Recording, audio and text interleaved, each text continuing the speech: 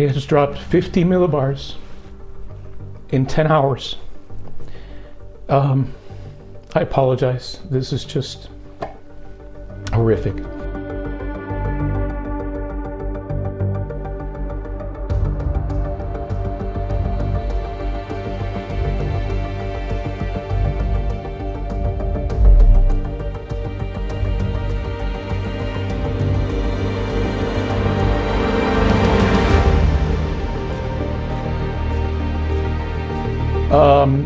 Maximum sustained winds are 160 miles per hour. It is just gaining strength in the Gulf of Mexico, where you can imagine the winds, the seas are just so incredibly hot, record hot, as you might imagine.